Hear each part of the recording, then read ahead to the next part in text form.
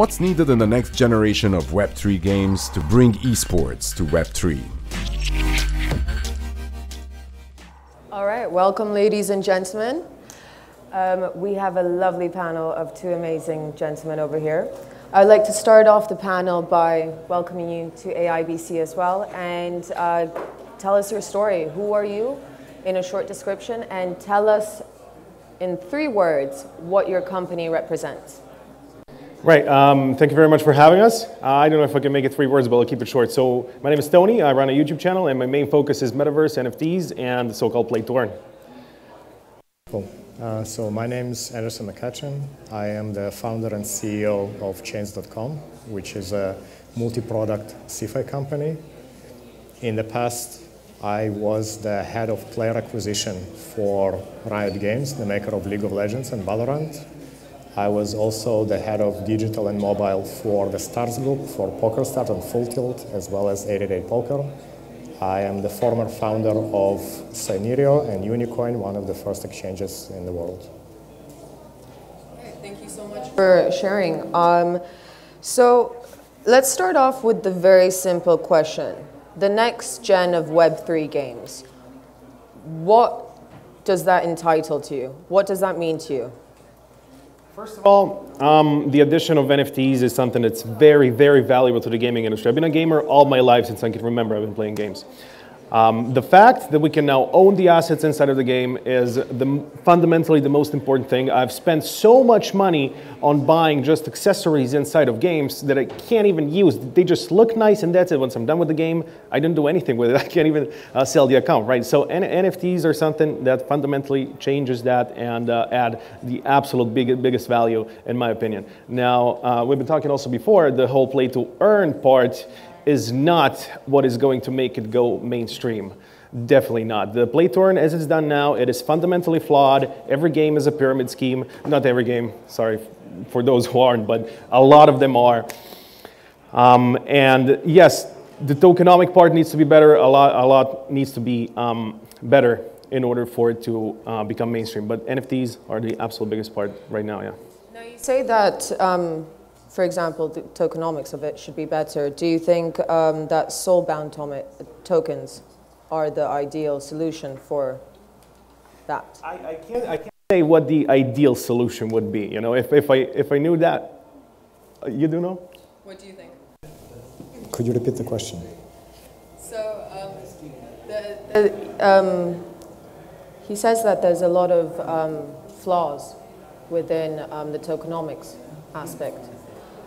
Do you think soul-bound tokens would be actually an ideal solution for this?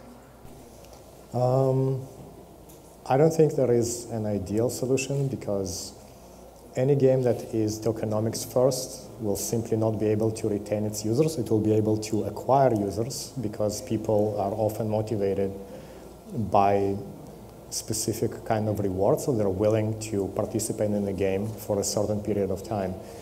But retention is can either caused by very significant extrinsic rewards, like significant pay, or intrinsic motivation, as it often happens with excellent games. So excellent games retain users by creating amazing experiences, unique experiences that allow them to kind of experience their inner child and play in a very competitive way, to enter a state of flow where they are pushing themselves to the very, very boundaries, and that's kind of what happens when people play StarCraft, League of Legends, Overwatch, or even poker. It allows them to operate kind of as their best self and compete with others, or experience a certain character and project themselves through it.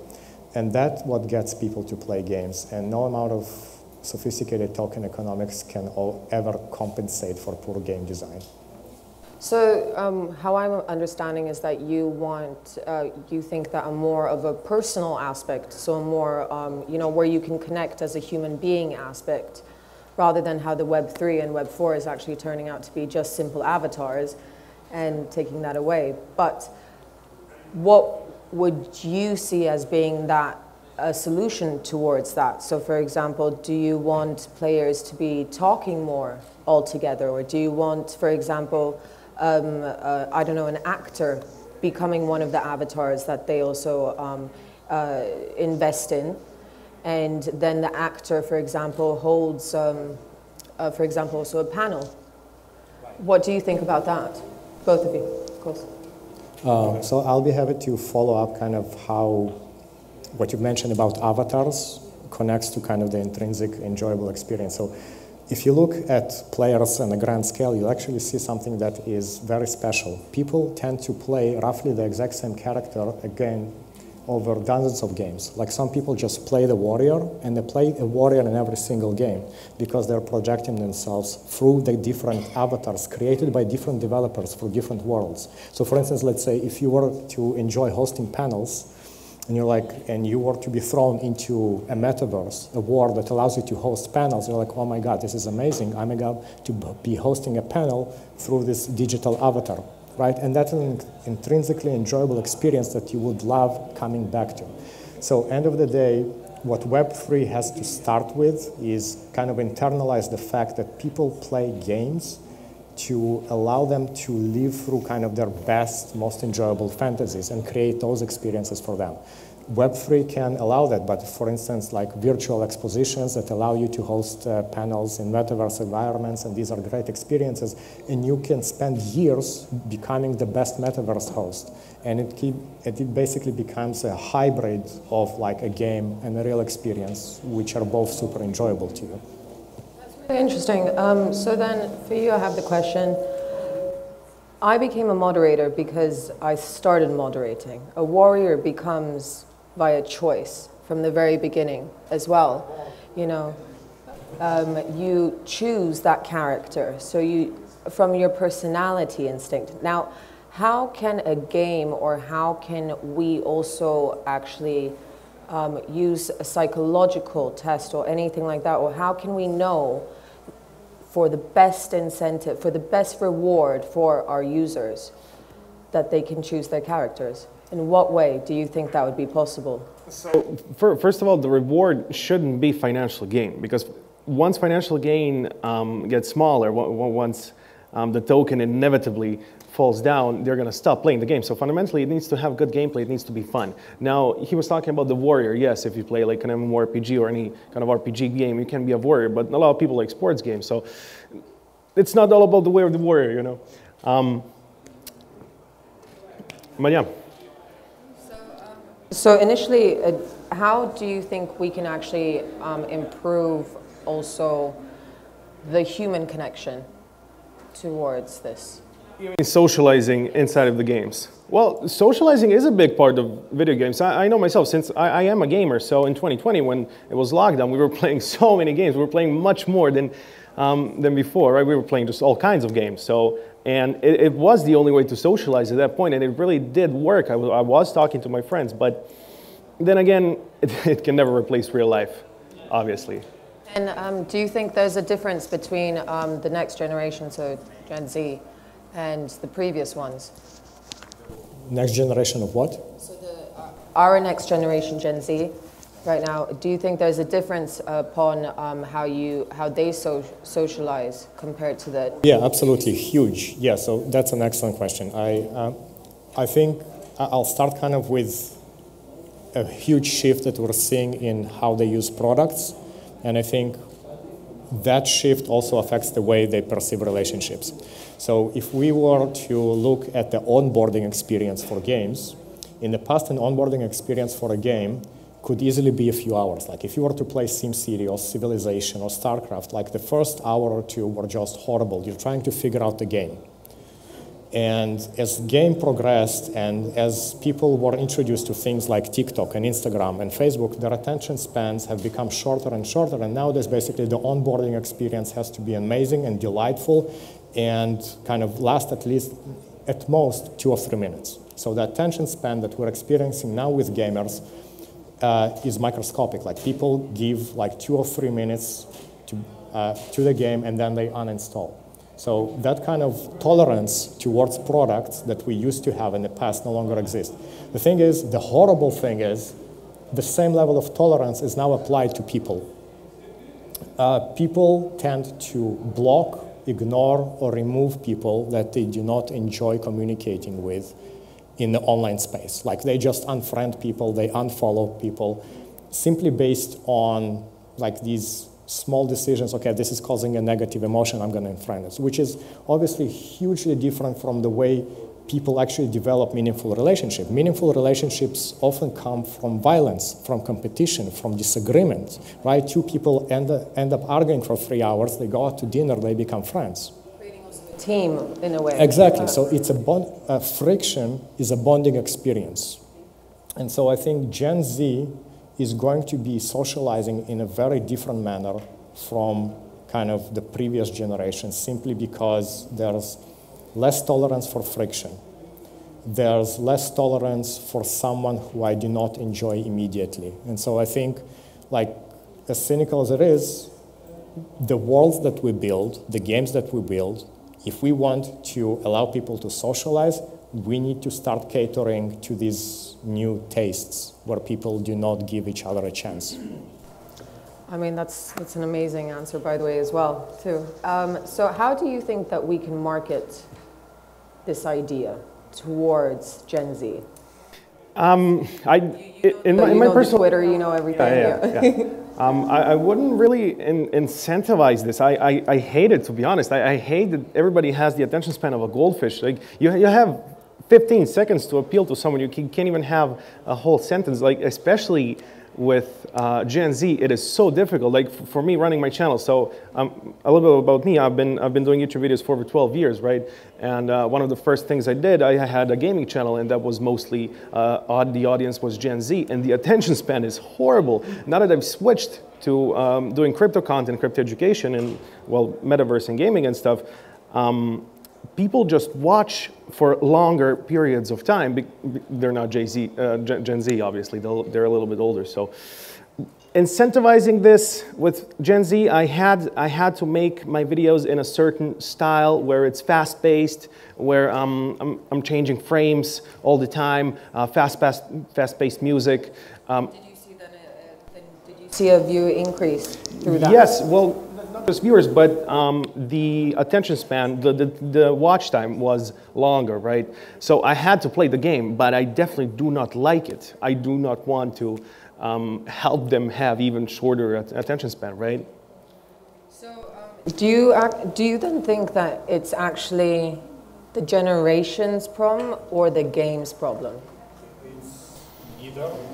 So you have to keep in mind that games and Netflix and TikTok, they are competing for the same thing. They're competing for the person's attention. So if someone plays 2 hours per day, Fortnite, League of Legends, whatever, those 2 hours are actually taken away from TikTok. They're taken away from Netflix.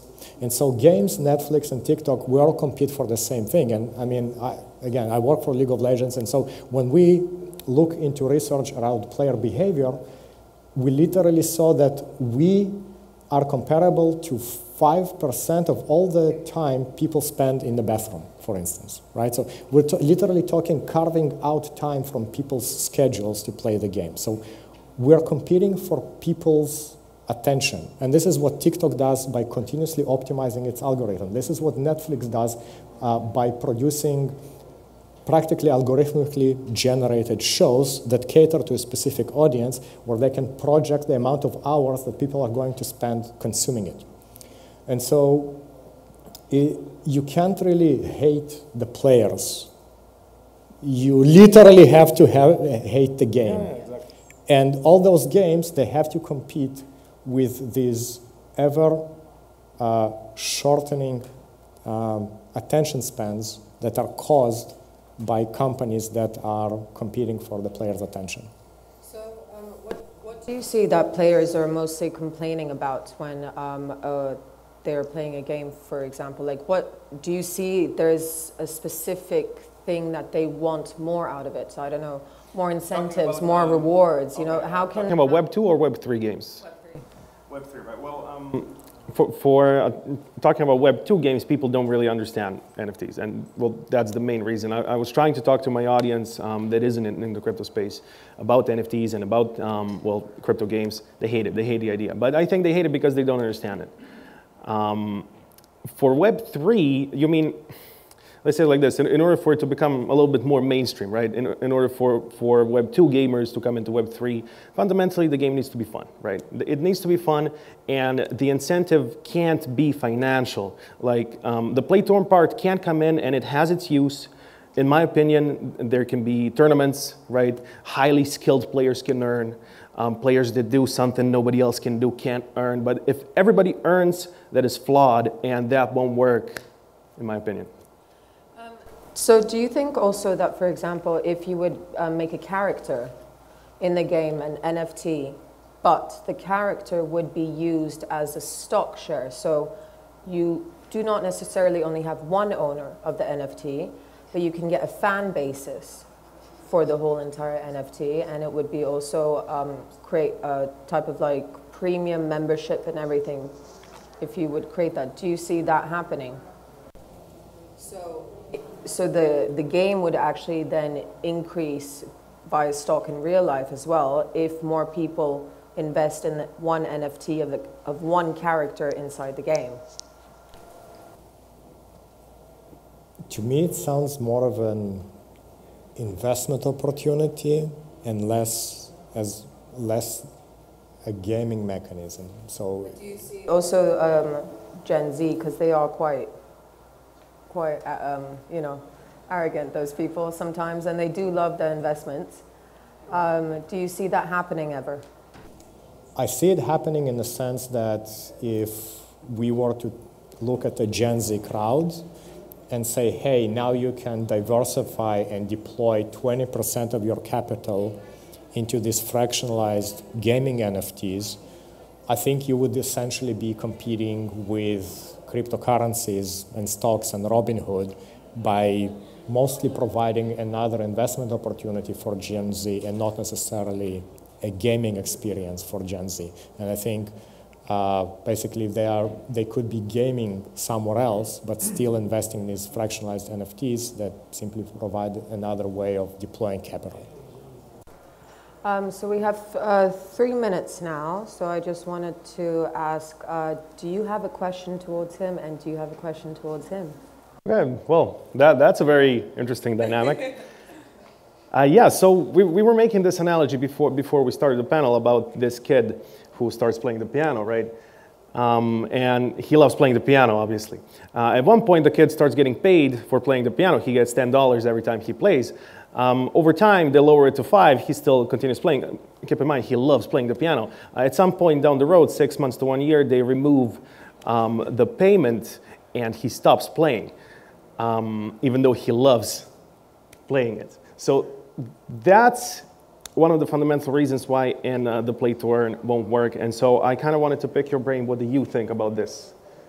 Yeah, so there's a lot of research into that, like specifically the behavioral patterns that maintain intrinsic motivation, right? So what we know about the mechanism is called overjustification. Overjustification is a mechanism that is triggered within children and people that basically they enjoy a certain activity intrinsically, and once you provide them with an extrinsic reward, their motivation over time decreases. So they stop enjoying that activity intrinsically and they start relying on an extrinsic reward to do that activity. So let's say if you were to take two absolutely identical games, and I think I mentioned it in my question beforehand, and you would take two identical games, and in one game, the person pays $5, and in the other game, the person gets paid 50 cents, right? So you have two identical games where one person is paying for the game and another, the person is paid for the game. People who are paying for the game will keep playing it, and people who get paid for the game will stop playing it. And this is why a lot of the polling that happens in the ecosystem simply doesn't work, because people obviously give the answer that is reverse to what we know about human nature, where people basically are more willing to play something they pay for than play something that they get paid for. That's really interesting. I wouldn't have expected that, actually. There's a ton of research into that, and this is like when they mention AAA games and Blizzard and Riot Games and Kings and other kind of looking into that, they now understand that the play-to-earn thesis simply doesn't work at scale. So just finishing off, do you have a question towards him? Hey, I'm almost Gen Z, so ask a Gen Z question, you know? Ask a Gen Z question, wow.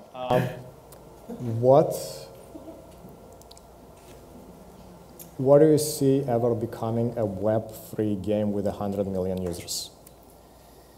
That's a very good question. Oh, that is, but I'm gonna keep it short. League of Legends, but with NFTs. That's it. That's what I would definitely play with my friends, owning the characters. That's it. That's it. No play to earn. Same. It's fun, but you got the NFTs. That's it. But that means that you will be able to somehow reutilize those NFTs as elsewhere. Sell them down the road on the market, perhaps. Maybe you play very well at a tournament and your NFT goes up in value because you use that one to win the tournament. Make a pentakill, something like that. You know, that's what I have in mind. That's what I would use. You know, I'm just looking at myself here. What I personally would very much enjoy playing and what I could play for months down the road. It's something like that. You know, no play to earn. What are your thoughts on his answer?